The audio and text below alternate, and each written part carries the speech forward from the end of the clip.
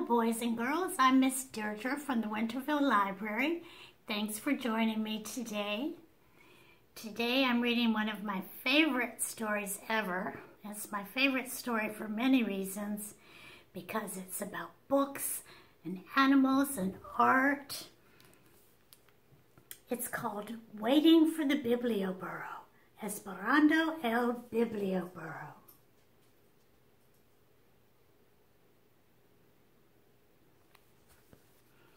It was written by Monica Brown, and the illustrations that are so beautiful are by John Parra.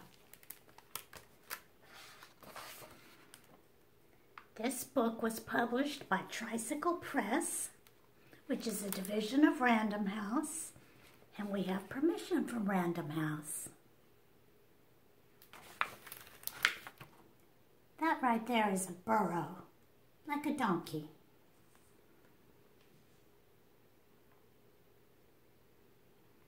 I want to tell you that this story is written in English and Spanish. So today, I'm just going to read the English part. But if you would like to read the Spanish part, we have this book at our library, and you can check it out. Here we go. On a hill behind a tree, there is a house. In the house, there is a bed, and on the bed, there is a little girl named Anna, fast asleep, dreaming about the world outside and beyond the hill. There she is.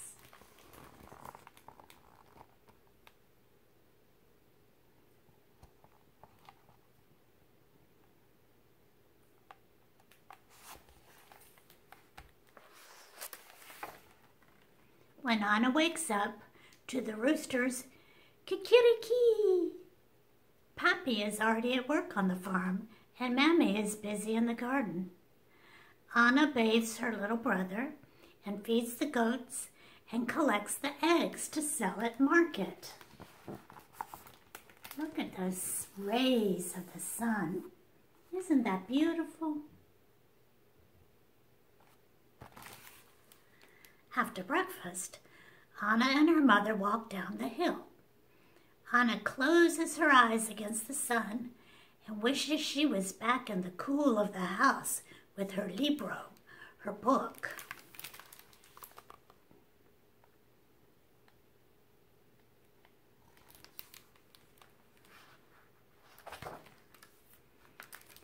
Anna has read her book, her only book, so many times she knows it by heart.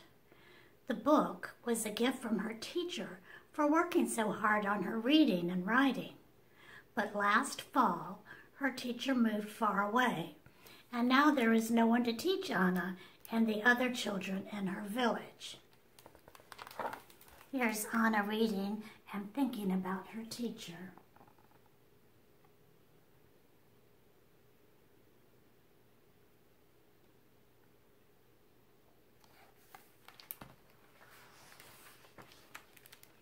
So at night, on her bed in the house on the hill, Anna makes up her own cuentos and tells the stories to her little brother to help him fall asleep.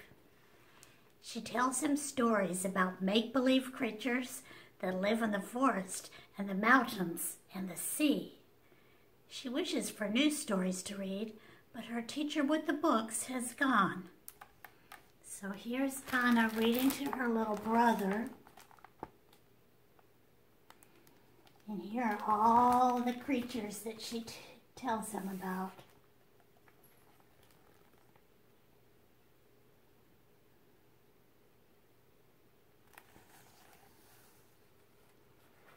Did you see the one hiding in the tree trunk?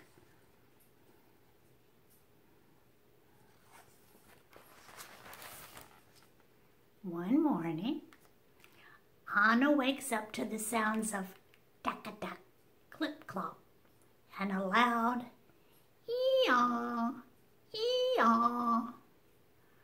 When Anna looks down the hill below her house, she sees a man with a sign that reads, Biblioburro. With the man, there are two burros, What are they carrying? Libros, books. Anna runs down the hill to the man with the sign and the burros and the books. Other children run to him too, skipping down hills and stomping through the fields. Here he comes.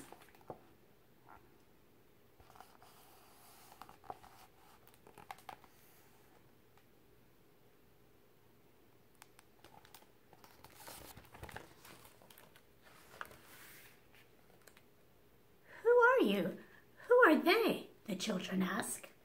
The man says, I am a librarian, a bibliotecario.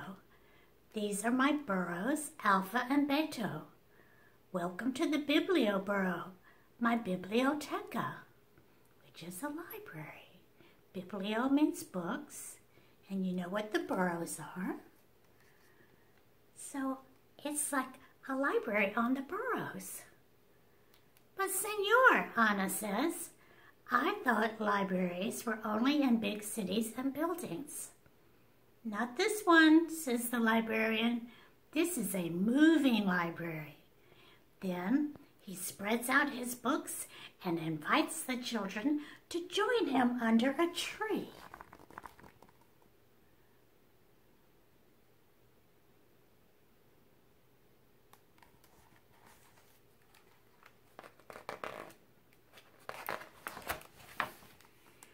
Once upon a time, the librarian begins sharing the story of an elephant who swings from a spider's web. He reads from books with beautiful pictures, then helps the little ones learn the abecedario, which is an alphabet. He sings A, B, C, D, E, F, G. Finally, he says, now it's your turn. Pick out books, and in a few weeks I will be back to collect them and bring you new ones. Me too? asks Anna. Especially you, says the librarian with a smile.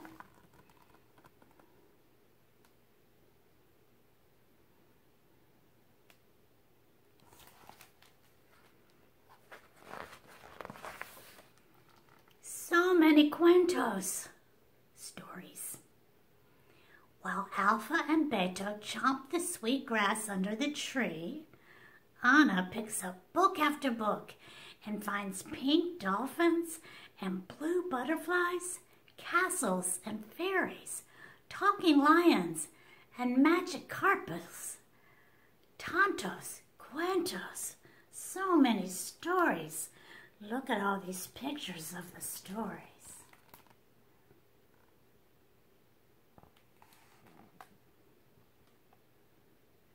Do you see the pink magic carpet? Anna pretending she's on the carpet.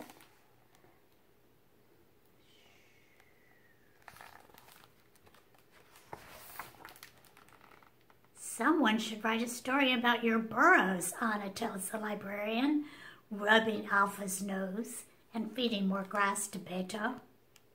Why don't you? He asks. Then he packs up the books and is off. Enjoy, he tells the children. I will be back.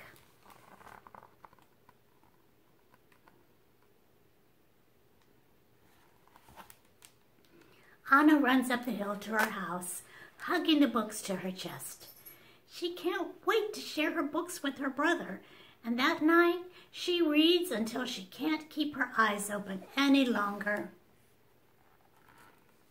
Each morning, Anna does her chores and reads and looks out her window.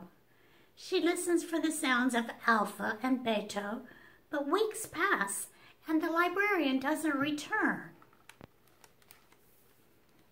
When will he come back? She asks her mother, who smiles and says, Go read, Anna. When will he come back? She asks her mother, who smiles and says, Go draw, Anna. When will he come back? She asks her mother, who smiles and says, Go write, Anna. When will he come back? she asks her mother, who finally says, "Go to bed, Anna." All these days pass.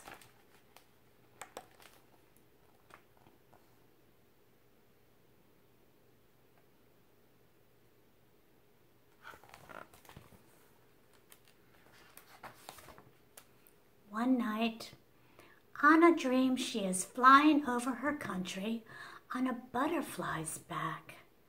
In her dream, she crosses mountains and oceans and rivers and jungles, bringing stories everywhere she goes. Stories fly from her mouth and fingers like magic, falling into the hands of the children waiting below. There she is in her dream.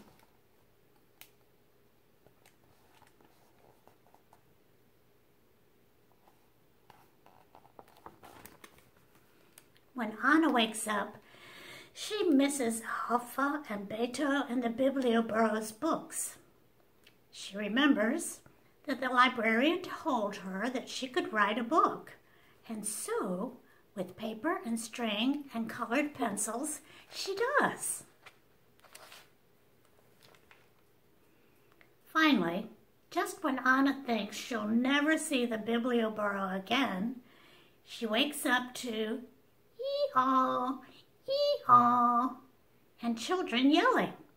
She runs down the hill with her library books and a special surprise of her very own. "I wrote this cuento for you," she says. "Que bueno," the librarian says, and then he reads her story to the children under the tree.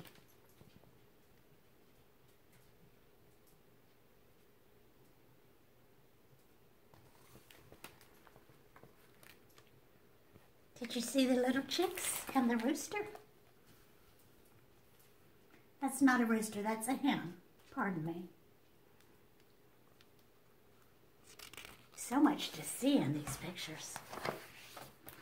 When it's time to go, Anna's book is packed carefully on the burro's back, ready to be carried away, over the hills and through the fields to another child.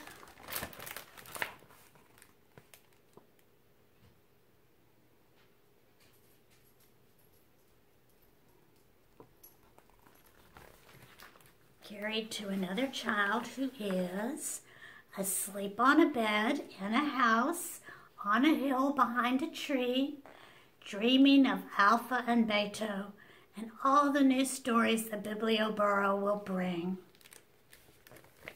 Dreaming and dreaming.